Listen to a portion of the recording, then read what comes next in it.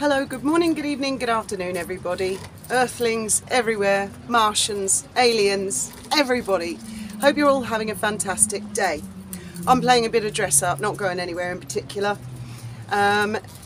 So let's have a little chat about a few things. Let's start with Meghan and Harry. Yes, I've seen.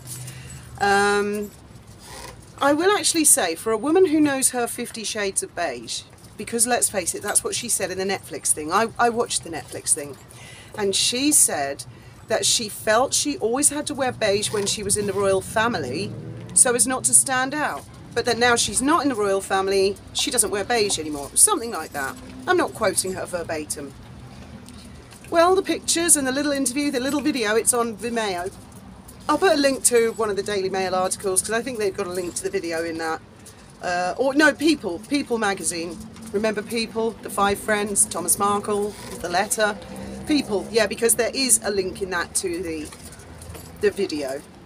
And it's a video of a youth charity, young people, I forget the name, but that's in the article as well, who are trying to stop cyberbullying, and one can't help but applaud them. And there's a little video of Harry and Meghan sitting together, holding a phone and supposedly talking to these kids who answer the phone in front of a camera and go, oh. I mean, I always answer. I never ever answer the phone actually, unless I've got my cameraman filming me, just in case it's a surprise call coming from someone. So I do find the video incredibly staged. What I will say is, I liked Meghan's outfit. I thought she looked very nice. I know a lot of people don't want to hear that. I've never criticised her really for her physical appearance, more her choice of clothes, but I did think that she's got a little beige polo neck on with short sleeves, and for once I thought she looked really nice actually. I'm sure a lot of you will disagree with me there. That's fine. Harry, on the other hand, didn't really look quite so well. That's the way I would put it. He doesn't look that well. Well, I suppose he's under a lot of pressure, all the court cases, finances, stuff like that. Now, I could be being very cynical, and I have to put this caveat in. I don't know Meghan and Harry. I don't know anyone in the royal family. I don't have any contacts. I'm not a royal reporter. I'm just a bod, like all of you, watching and observing. And I feel that after all the criticism in the press, or rather speculation of a separation and a divorce, that's exactly what I'd do if I was really getting divorced and there were rumours. I'd say, let's put this to bed, let's have some PR photographed together. So to me, it doesn't prove one jot that they're together or not together. My instinct is they're not together, but that's not a fact. I emphasise that is not a fact. Then I see that now she's going to the Invictus Games. Well, why not announce that at the beginning when the first announcement was made? Why now? Oh yeah, I'm going to the Invictus Games. So I feel there are negotiations going on behind the scenes, maybe a bit of give and a bit of take, and okay, you can tag along. Is she going to go to the polo stuff or just the Invictus? I have no idea. I actually asked you all the other day, do you think she'll go to Invictus? Remember that? And we all thought no. So why the change of heart? Is it because she suddenly realised there are no gullible billionaires out there willing to take over where Harry's left off? Has she decided that she needs Harry after all? Has her new PR said to her, you better get in with those royals, big chick, because you're nothing without them? Is that what's going on? I've got a cynical mind. I mean, perhaps they are middle-aged and in love. I really don't know. But I feel if they genuinely were, it wouldn't be such an effort. I mean, they both look very like they've spent time dressing up for this little video. They've sat there together. It's not like a casual chat like we all do here on YouTube, or where people put stuff out. I mean, I see Catherine and William put stuff out, and yes, it's staged to a certain amount, but things go wrong. It's never that polished. So I'm not buying it. I'm not buying it.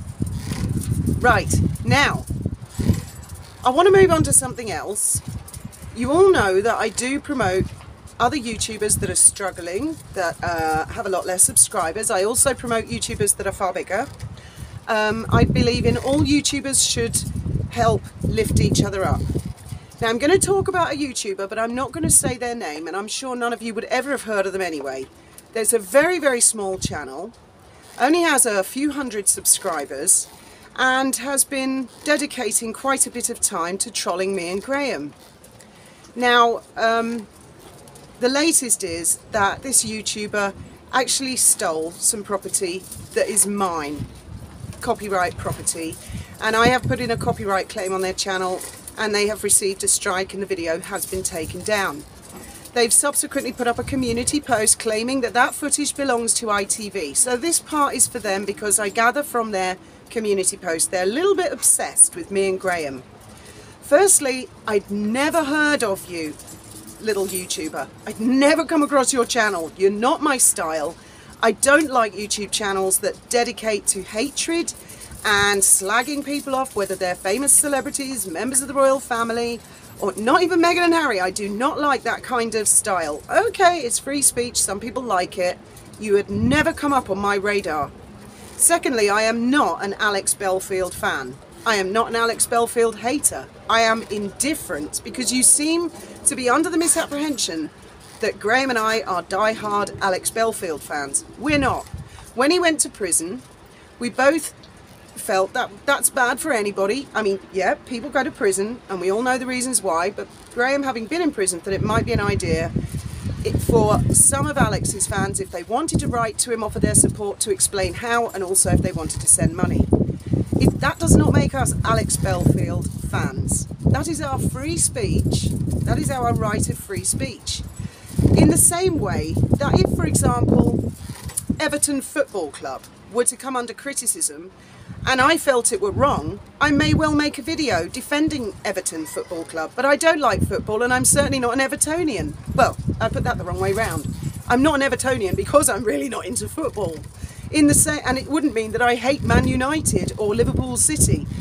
Just because we make a video about a subject does not make us a fan or an anti-fan. So, little YouTuber, please understand that one as well. The reason you have come into my radar is because some people did notice your video, brought it to my attention. I did watch it. I didn't think it was particularly well made, but I was shocked to see that you had included quite a few seconds of an interview that I conducted. I interviewed Steve Skerritt. Steve Skerritt was DC Steve Skerritt of Stenning Police Station when I was supposedly on the run from the Daily Mail as Britain's Most Wanted.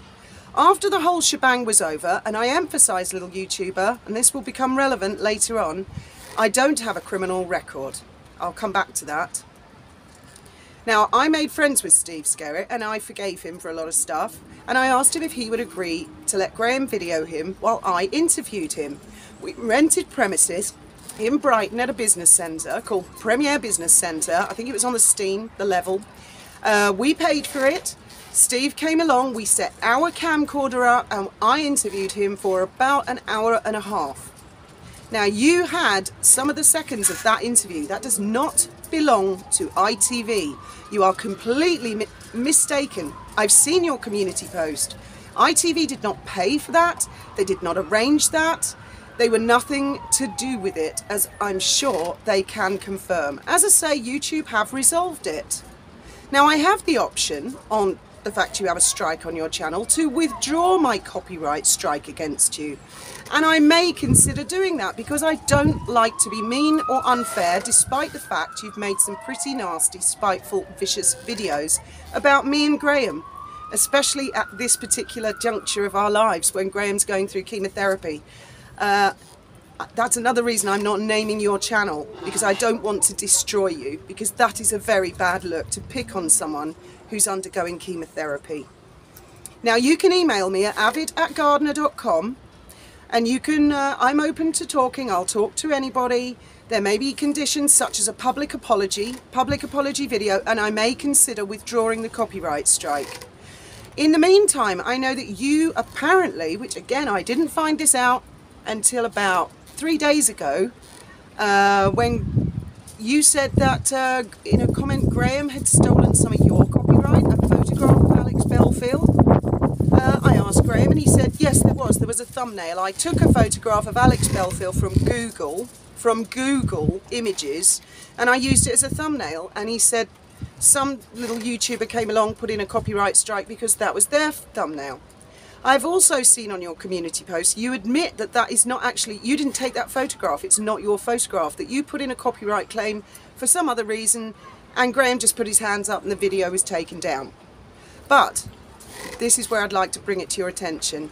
When you did that, YouTube provided Graham with your name and address. And if you don't remove the public comments that you've put up that I am a criminal, because I do not have a criminal record, you will be receiving a letter from my lawyer, my solicitor in the UK, or I might just take it straight to small claims court. So take that down, have a little think about it, and be very careful when you use other people's property. Ask first. In the meantime, thank you very much, YouTube, for removing the copyright. And getting back to Megan, sorry for that, guys. I hope you'll indulge me. It's just one of those things. It's been going on a little while. I don't like bringing these things to the front, but this particular person, and I emphasise, I'm not saying male or female, this particular person has put a video out on YouTube, public domain, has put comments, defamatory, out on the public domain, has put community posts, of which I've got all screenshots, and therefore I'm using this as my public right to reply, but I'm choosing not to identify or name that YouTuber in order to protect them and to offer them an opportunity to maybe have their strike removed. In the meantime, what are your thoughts and opinions about Megan? I think it speaks volumes. To me, it speaks volumes that she suddenly, her PR has said to her, you better get yourself out there. The phone's not ringing. In fact, quite the reverse. We're hearing locks and bolts going on every door on the inside. I mean, the Victoria David Beckham thing. I saw some blind post about she's trying to rent a bed sit near a billionaire. She's going to be on that Invictus tour. She's going to be on that, and it's her birthday on Friday. And I will make sure that I say happy birthday, Megan. I can't wait to hear what she comes out with. As always, these are just my thoughts and opinions, and I'd love to hear yours down in the comments below. Thank you very much for listening.